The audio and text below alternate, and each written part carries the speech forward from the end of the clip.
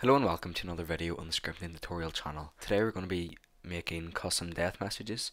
We're going to be using options for this so we can just really easily customize it. So we're going to have two different options, only victim and attacker. So this will be what will be selected if it's only the victim. If there's no attacker, and this will be both of them. So let's just create a few. Victim has died and victim has randomly died. It doesn't really matter, obviously you can customize them yourselves. And then in this one we can do attacker has murdered victim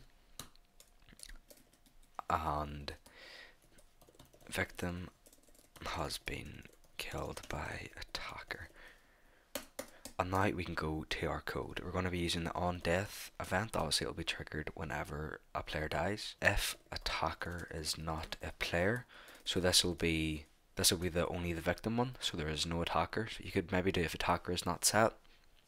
I'm not actually too sure, but this works. I've tested it. So set death message to random element ELEN out of, and then option only victim. So on death, whenever a player dies and if there is no attacker, it'll set the death message to a random element out of this option. So it'll either pick this one or whatever you have in there. And then we can do else. So if there is a victim, if there is attacker, it'll set death message to random element out of victim and attacker.